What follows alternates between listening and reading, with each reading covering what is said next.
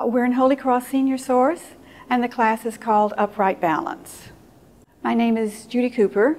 Holy Cross asked me to develop a balance class for them.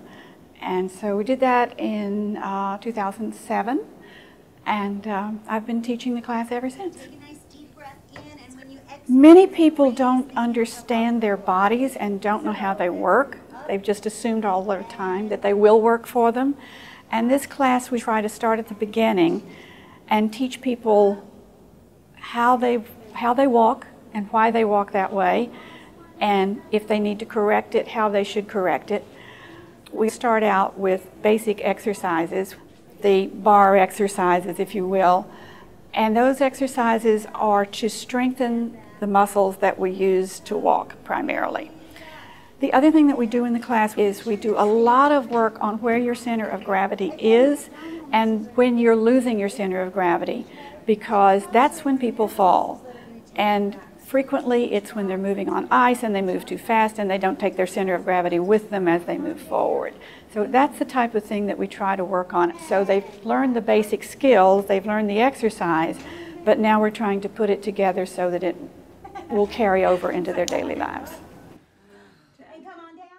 The river is something that I came up with to make the class more fun and to put more things together and to try to encourage people to think before they move. Okay, the river is for you to decide what your abilities are. And that's why it's got lots of things here. You don't want to put your feet in the river. And as you can see, there's a stream down there. Each time we do it, it will be more difficult to try to get them to perhaps slip and realize that they've overdone it, which is why we've got all those spotters standing there. There'll be more steps to go up. There'll be more things that will slide if you don't hit straight on, that type of thing. So that when they go out in the world, they can remember that if it's icy, they're going to keep their center of gravity low and bend their knees and be careful how they transfer their weight, that kind of thing. So that's the reason for the river, to try to give them a real life feel for it. and exhale, come back down. So good job on crossing the river today.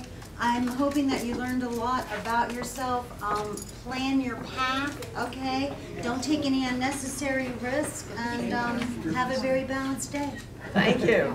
Thank you.